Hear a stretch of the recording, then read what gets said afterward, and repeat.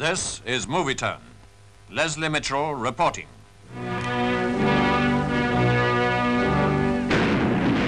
After a private service in the Tower of London for family mourners, the coffin containing Lord Wavell's mortal remains was borne out by men of his old regiment, the Black Watch. There was a 19-gun salute for the passing of the late Constable of the Tower. It must be over a century since a service chief has been accorded a funeral procession on London River. Now, with full escort, the coffin was laid on board an army launch for the journey to Westminster. Lord Wavell, whose defeat of the Italians in the Western Desert early in the war has become a classic, is mourned as a great soldier and statesman in many parts of the world by people in every walk of life.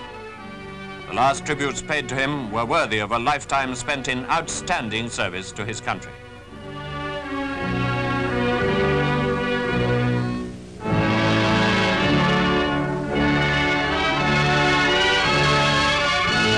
At Westminster, the coffin was placed on a gun carriage to complete the journey to the Abbey, and Londoners lined the streets as pipers of the Black Watch, playing a lament, led the cortege.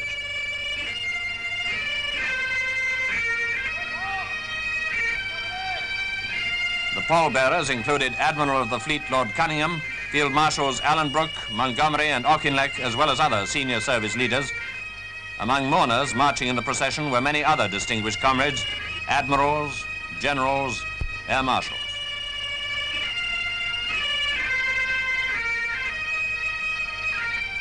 Though the funeral itself was at Winchester College, where he was educated, the service at the Abbey was the nation's last chance of paying full public honor to a great and gallant leader.